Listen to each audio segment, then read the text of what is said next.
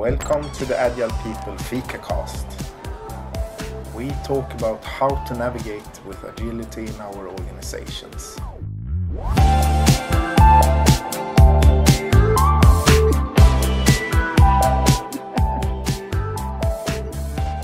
So welcome everyone to the Agile People Fika. This is a small podcast where we will talk or try to talk about different subjects.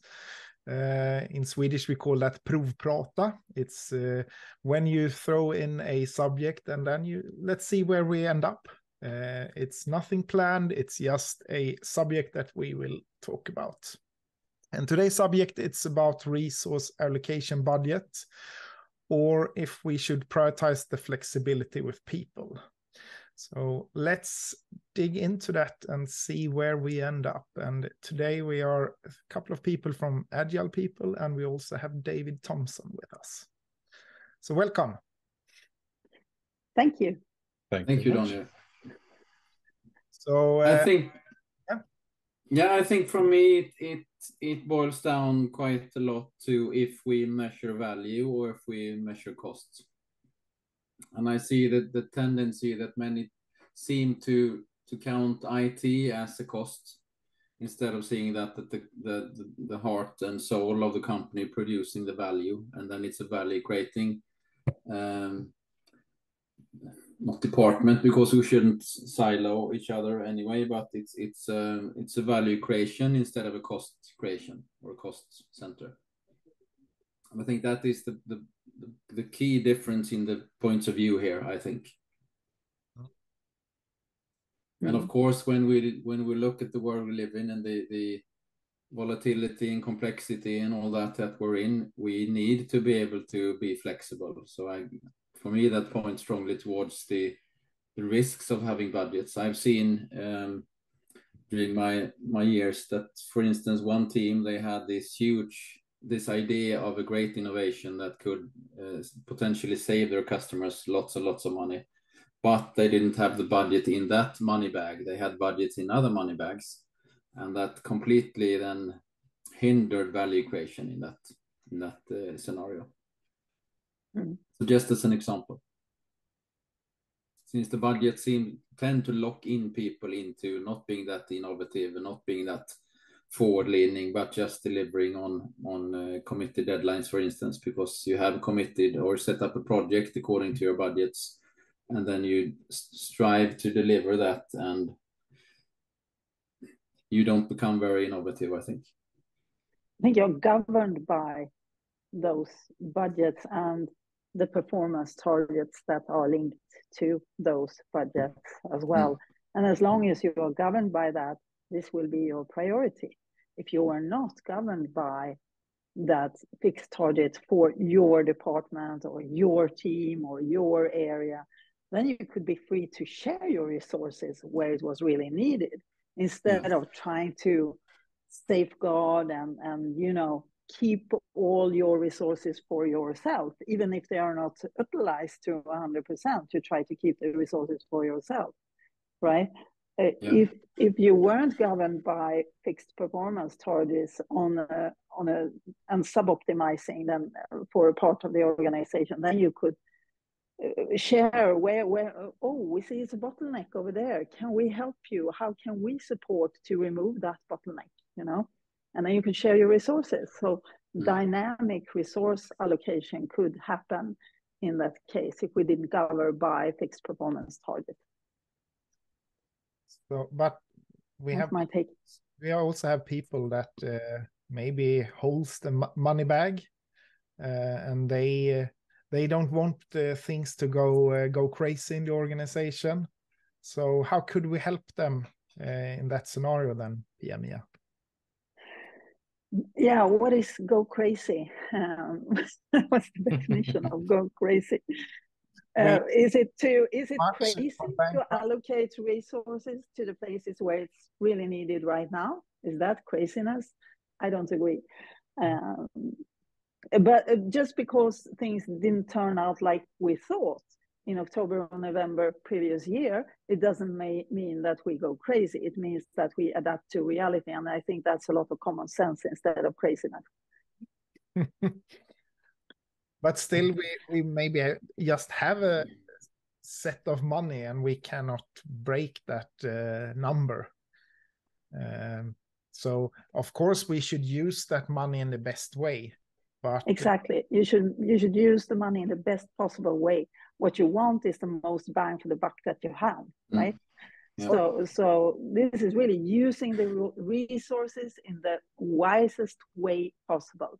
Because if you hold on to your resources and they are not used because you don't have a need right now for them, and you see that somebody else needs the resources, what's the most wise way to use your money bag? It's to share, right? Then it's common sense. Budget, it's maybe creates a false safe or something that we give them that amount of money and them that amount of money, and then we have control of over the costs that we have. So what is control? What is control? Can we answer that question? Maybe I throw it out to you. What is control? To be able to sleep at night, not go bankrupt. If I play that person. Yes. Do we go bankrupt if we use the resources wisely? Or do we go bankrupt if we don't?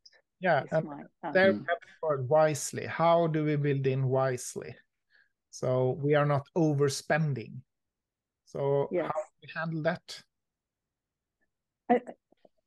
Are you referring to me or somebody else? Anybody, right? What is using the money wisely is to use them where they are needed the most at the time they are needed. That's wisely in my head. Yeah. So it's that we maybe are doing something else, creating that or sense of control, but in a whole different way. So we are spending where we should spend, but we're not overspending, and we have a system that can take responsibility over the spending. Also, they have maybe transparency into the budgets that we have, and can take that responsibility as an organization than being given money for their own for their different departments or teams or whatever it is. I guess it depends how good we are at predicting the future, isn't it? It's okay, as we mentioned last week, about budgeting, but it's always predictive. It's never reactive, and so whatever your best guess is today is, that can go out the window very quickly. And so if I think of my world, which would be consulting, and if it's a discrete project, then how are you resourcing that? And in terms of the people, not everybody comes on day one. People come staggered during the different development stages, and that's deemed to be the most, I guess, equitable way of sort of managing that resource. But again, what we're not managing, again, is how effective that is. What's the efficiency? It's literally you're applying, getting bodies on the ground for particular stages, but that doesn't mean to say they're going to be so effective. No. It's and then to even get in the subject of bankruptcy, again, if we are resourcing on a discrete project and that's running well, and it's that doesn't mean to say the company can't go bankrupt, because the company will be running lots of discrete projects and there'll be their business as usual activities, etc. as well. So lots of things can contribute to a company's downfall.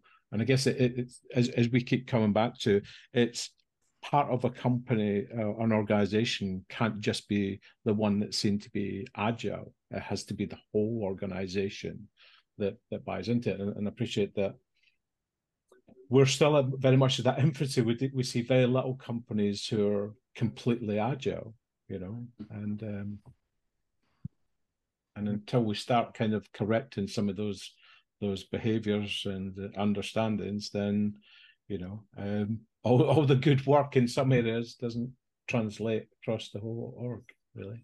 And I've seen that recently here in the UK, a number of public sector companies have gone bankrupt Now, that doesn't mean to say they go out of business because the public sector, it has to be retained. So it has to be some sort of rescue package, and that will happen, I'm sure. But if it was a private sector or financial services, then that can easily, falter. And a good few of them have happened in recent times as well. Mm-hmm. I agree completely. And I think it's just a matter of time before companies start to realize these things. We are focusing a lot in Agile People right now on this. And we have a upcoming certification in October where we will be focusing a lot on Agile for finance and how to think and how to act in an unpredictable world. Because we realize that this sense of control that we are after in finance and in the whole company is just a false sense of security. It's a false belief that we can control people, because we cannot control people. They are complex adaptive systems, and we cannot control reality, what is going to happen. The future is not predictable. We don't have the crystal ball to look into. And when we realize that, then it's a totally different solution that is required, right? So the budget ritual is because people are used to it. We always used to do budgets. That's the way we do. And if you go to a budget meeting, you're important. And this ritual is something that people stick to because they want to keep their power and status. And it's human, isn't it? I guess. Yeah, but I also think that it is something about acting in a responsible way. And if we have that control or that perceived control mechanism, then we can always say that we acted in a responsible way. So what is the new way of acting in a responsible way when we accept the complexity we're in? Yes. The responsible thing is to adapt and change with reality, not following a predefined plan that doesn't match reality. Yeah. Mm-hmm. And then also, as I started with, to measure value instead of just costs. Yes. I think. So what is the potential in the value creation instead of what is the cost of that? Of course, you need to balance the two, but as long as you are on the plus side of things, that's where you need to be. If we find an initiative along the way, I mean, during the year that we didn't even see or think of in the end of the last year, then we need to take that initiative and we need to do something about it. If we make a quick calculation, wow, this has huge potential compared to what we decided to do, then we need to reprioritize what we should be doing or not. Maybe it's a change in the program planning and so on. But people also have a tendency to stick on to projects which they have invested a lot in. Have you noticed that? Yeah. But we invested so much into this project, we cannot, see it as a sunk cost. We cannot just leave it to die now when we invested so much. So, and that's just stupid, really, to think like that. Very true. Exactly. And I think also if you embrace agility at the heart of it, then you have the iteratively, incrementally delivering value, and that on its own, if you manage to tie a different business model to that, then you reduce the risk as well. If you working long projects, of course, then you build up huge risk of delivering something that's not really attractive from the customer's perspective. So if you cut that down into smaller deliveries, incremental deliveries, then the cost isn't that, the risk isn't that high actually, and then you are actually designed to pivot and to change direction. So you do an evaluation every time you finish a sprint. You say, should we continue now or not? Is there a chance that we could deliver more value or not? And we make that no-go decision after every sprint. This is a very good recipe for success. And as I see it there, it's very nice moving towards being more flexible with people, but you need to have more in the organization. We have been talking about some of them, and one more aspect, yeah, of course, the value creation that's really connected to flow, as I see it. And here, like many public sectors are suffering quite a lot because the system they have built, it's very silo oriented, and within those silos there is a fixed budget with a fixed number of people, but those silos could be huge bottlenecks to create flow, and that more or less damage the whole system. So it's very little value coming out, and it's very costly to have sometimes a sick person moving through that system. And there is also the notion of full-time employees, FTEs. So for this function, we need 5 FTEs, full-time employees. But how do you know? I mean, it depends on what employees we have, right? If they are really focused, really engaged, and very motivated and skilled, and we don't need 5 FTEs, but we are treating people like they are resources here. We are treating people like they are changeable, like pieces in the puzzle, right? So this is also a fundamentally wrong thinking that we can just exchange one FTE for another one. We can't, because people are different and can contribute in different ways. And it depends on many, many things if you can or not contribute value. Very on to the classic one that, we need to put some more effort into this. Just add some millions, add 3 or 4 more people into something that is suffering from something else than the lack of resources or lack of people. They are maybe struggling with something else, but it's really hard to see that from a distance. So instead you just see we don't get the value we are looking for fast enough. Add more people, and then you add a lot of more complexity, and you need to train and onboard people, and that's suffering. And then you also have all the communication ways between people and all these things that's making us fail even, and the loss in the end is maybe even bigger. I'm thinking maybe it would be better to decrease the number of people in those instances that you are describing, Daniel. Maybe you should split it up in smaller teams instead, and maybe remove 1 person per team, and then see what happens, And you need to add this way of experimenting and trial and error. And let's test this and see what happens. But that is not on the menu for these projects, which are driven in that way. I think it's not uncommon that you see that, for instance, if you have a big demo or something that you need to prepare. I have an example from an automotive exhibition where a team had to deliver some kind of prototype or something, and then they selected people into a team that worked together for 3-4 months, and the outcome was extraordinary. So everyone was kind of shocked, saying, but how come that this team, it was kind of a temporary team, they didn't know each other well, they delivered such good value in such short time? And I think that's back to, they were quite few, they had a clear objective, and they had a scope that was well defined. I think that is often, I think that points towards the direction you're at, PME, that having smaller teams with better focus is always winning above having bigger teams with a more messy focus or messy scope. Absolutely. Yeah. Steve Dunning, he's talking about the power of the small teams. Yeah.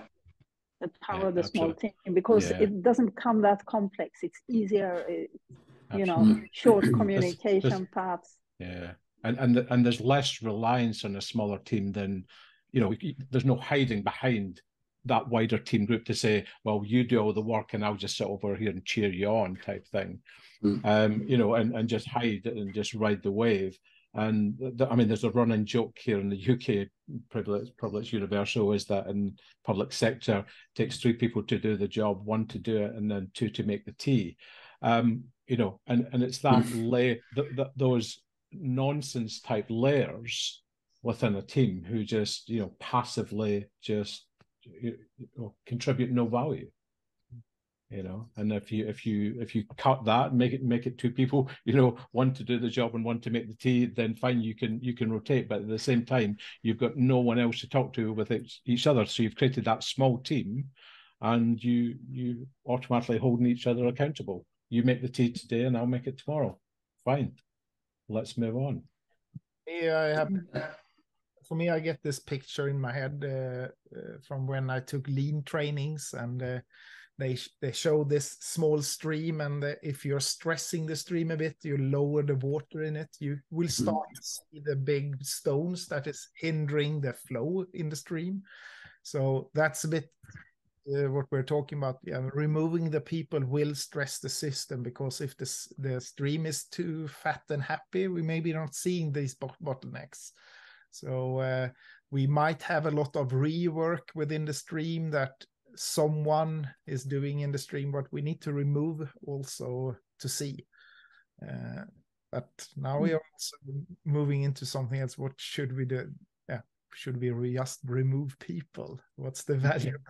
Yeah, well, I think I came to think of Sven-Göran Eriksson. You know him well as well, maybe, David, coach for England a few years ago in football or in soccer. He did, yes. And I've heard a story saying that he always have this one person in the team who is maybe not the best player, but he contributes to building the others, to cheer them up so they produce much better. And that is kind of, that it means that he focuses on the value creation and not the cost. So that we can at least relate to this topic.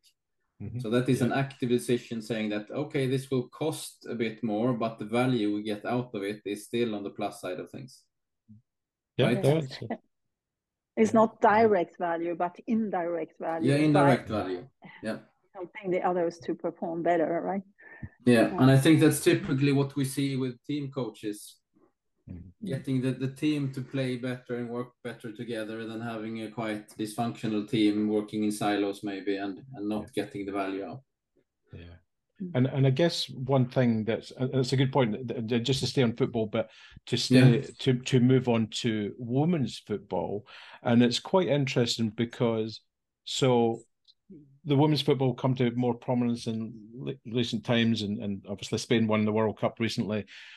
But what each of those teams do is that they don't just credit themselves for the work of achieving the goal.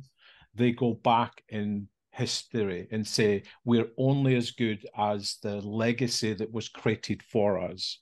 So I think in terms of that value creation, if we say it's only within a finite period of time, then you're liable to be miscalculating there, because there'll be huge value leaps in one period and then less a reduction in another, and so therefore as you net it out, it's either up or down.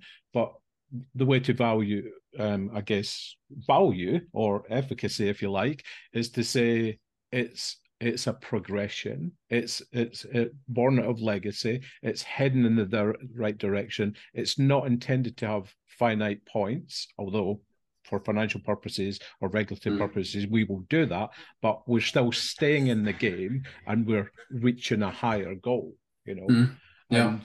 And I think when particular organization and when we talk about flow, people just don't understand exactly that bigger picture, that kind of, your future is bright, it's getting brighter, you personally might not see it, but you're creating that legacy for future, for your community, for society as a whole, and I think that's always a good one when you talk to public sector, because they're serving the public, the community as a whole directly. That's their main customer. It's you cannot ignore that.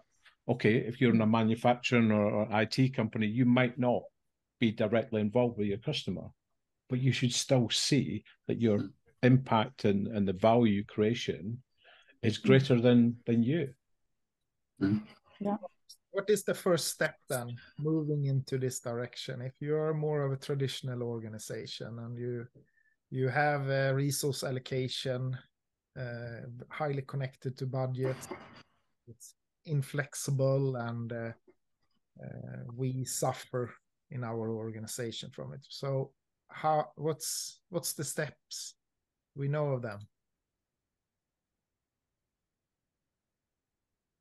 Question the annual budget and start to make changes as needed instead to the annual budget. That could be a first step, that you start to think like the budget as something that is a moving target, and don't reward people based on performance against fixed targets. That's a start. It's a start. Any other ideas? I saw, David, you were thinking of it. I'm always thinking about it, Daniel. It's not always sensible. Anders threw me there when he mentioned the England quote. Okay. Yeah.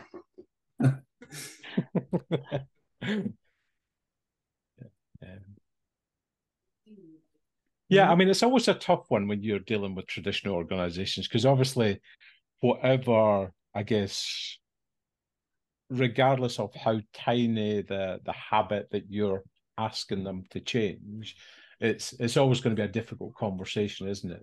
Because the minute they hear you talking, then they're going to think, oh, you're talking about Agile, and you're talking about this, and you're talking about that, and all that misconception that they have around agility. And so you're kind of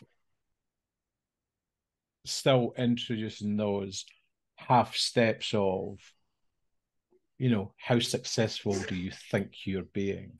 Okay, you might be making a profit, but what's your impact? What are you really doing that suits the vision that you set out, or your founders set out to achieve? Are you still on track for that? And if the answers are resounding yes, then fine, carry on. If it's not, which is likely to be not, although they might not admit it, but you know, almost just pull those strings and say, listen, have you thought about this? Changing the way that you view things. Not everything's in an annual cycle. Things are beyond that, you know. Your existence is beyond that. Your survival was beyond that. So can we think, you know, what is it are we still aiming to achieve what we set out to achieve and sustain that? So yeah, absolutely. From a financial perspective, budgeting is always the one that's completely uncertain, and it is just predictive.